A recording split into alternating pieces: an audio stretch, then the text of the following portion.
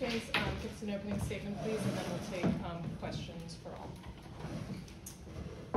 Obviously, that's extremely exciting. I just couldn't be more proud to be a coach in this program with these guys and how hard they fought, especially after we get punched in the mouth a little bit, and then we punch them back, and then they punch us, and then we punch them back, and then we just keep on punching. So could be more pleased with what we saw, and I'm excited that we get another opportunity to play again tomorrow. All right, questions? And again, please, Michael, you go ahead, but please raise your hand before you. Coach, what was the most impressive part of Caden's performance tonight in your mind? The fact that he pitched in the first game and did that again in the second game and gave us some length just shows to the competitiveness and the work ethic and the makeup of him. Because you know we tell those guys all the time, you got to be prepared for that opportunity when we need you the most. And obviously, this is when we needed somebody the most, and he stepped up and gave us that length we needed, which was huge for us when we really needed it there in the middle part of that game. Vance, Caden obviously has been a part of this program for a long time, pitched in Omaha 4 years ago. Just what was your perspective of what he did today?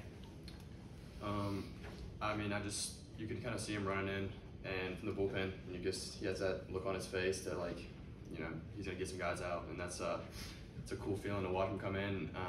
But you know, he pitched really well. He was all around the zone, and you know, swing and miss, making guys just off balance, and it was a pleasure to watch. Matthew Clements, South Carolina for Caden O'Brien.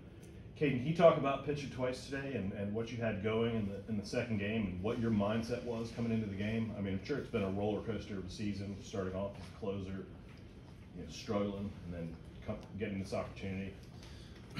Yeah, first game, I mean, that's a role I've been in a lot, and I was definitely comfortable coming in that situation. I'm thankful I was able to get it done for the guys and for us to get a win.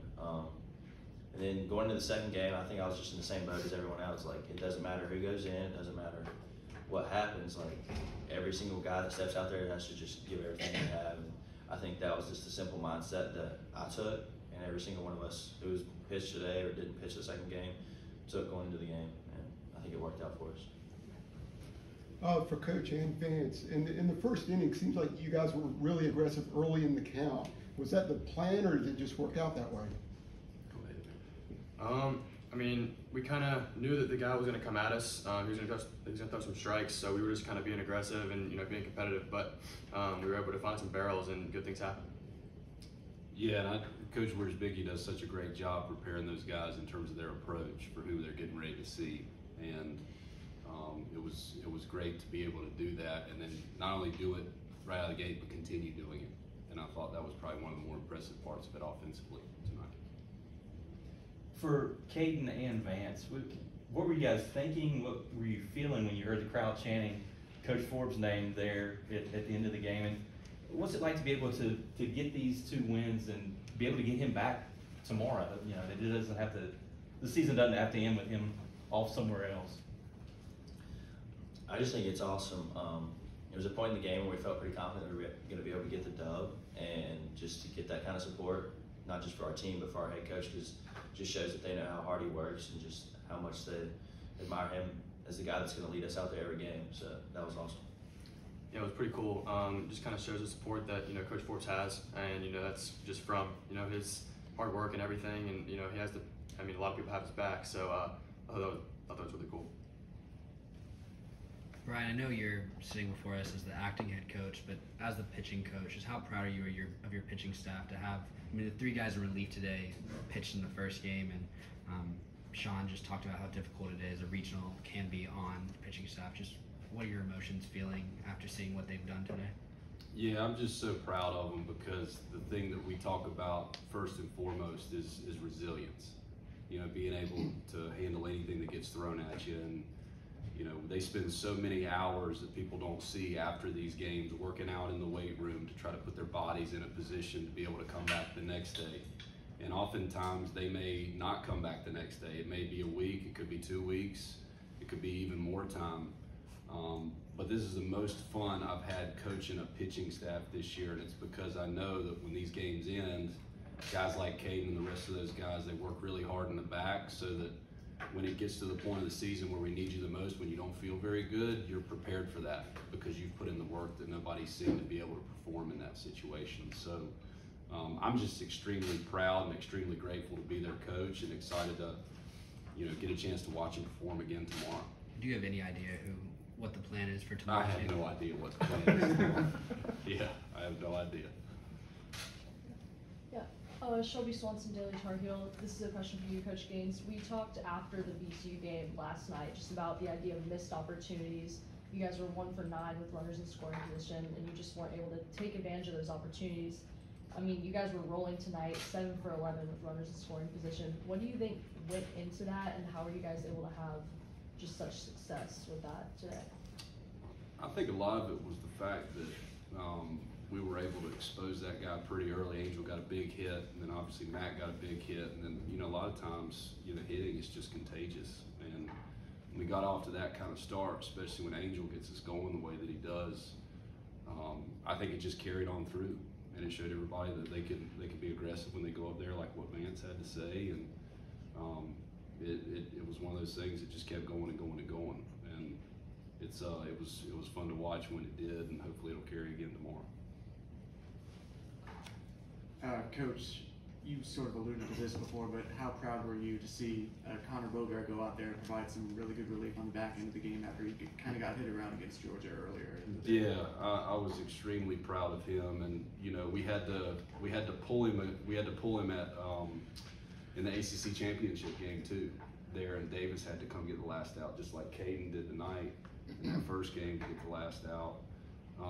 And that's big because it's one of the things we talk about a lot as a pitching staff, being able to pick guys up when they may not have their best day. So I was extremely proud of him, and I'm excited to see, tomorrow somebody else is probably going to be in that situation, and somebody else is going to have to get it done after him too. Coach, I was wondering, kind of rewinding back to this afternoon, what was your message to the guys about what they had to do today as far as winning 2 games? And then just now, what did you maybe sense in the locker room about how they feel heading into tomorrow after accomplishing that? Well, I think they're extremely excited to play tomorrow. But the most important thing we can do right now is just recover. So that's what we're stressing to them, be able to get in bed, get something to eat, and get ready for tomorrow. The message today, Coach Forbes, he passed it along, and it's really just being in the moment and having an attainable goal, something that's in front of you that you can achieve. We try to win 2 games at 9 o'clock in the morning, and we're not going to be in a good position. So I thought the message was pretty good, and I thought the task at hand was carried out extremely well by these guys. Vance, I know it was not even in this game, but could you take us through that robbing of the home run in the 9th inning against Georgia? Yeah, whenever the ball was hit, we were already kind of played pretty deep, and then I got to the track and I thought I was done carrying, but it just kind of kept going. But luckily, it stayed in. It just kind of stayed enough for me to kind of get over. But I'm just, and then we got that out, and then Caden came in and got the last one. But it was special. This is for Caden. Caden, can you talk about what it's like and how you feel about realizing the difficulty of advancing from the losers bracket? This is something that hasn't happened in the modern era since they're super regionals. Can you talk about how you feel about getting a chance to go blank and save arms in the bullpen and give y'all a chance to win in advance?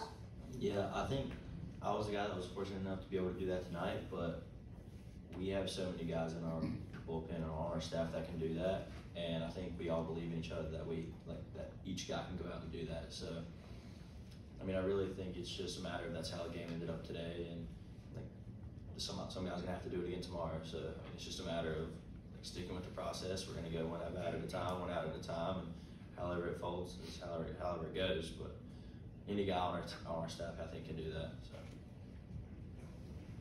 Shelby, then RL, and then we'll have maybe one more again.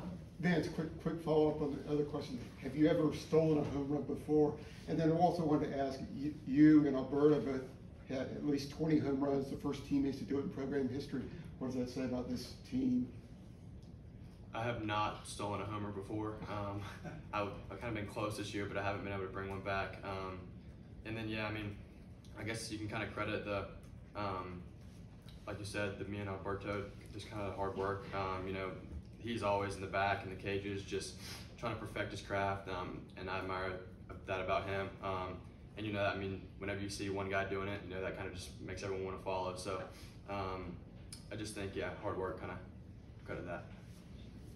Yeah, this is a question for both Vance and Caden. You guys both were critical in the last 2 outs of the Georgia game. Can you just take me through how you rode that momentum straight into that 7-run first inning in the VCU game?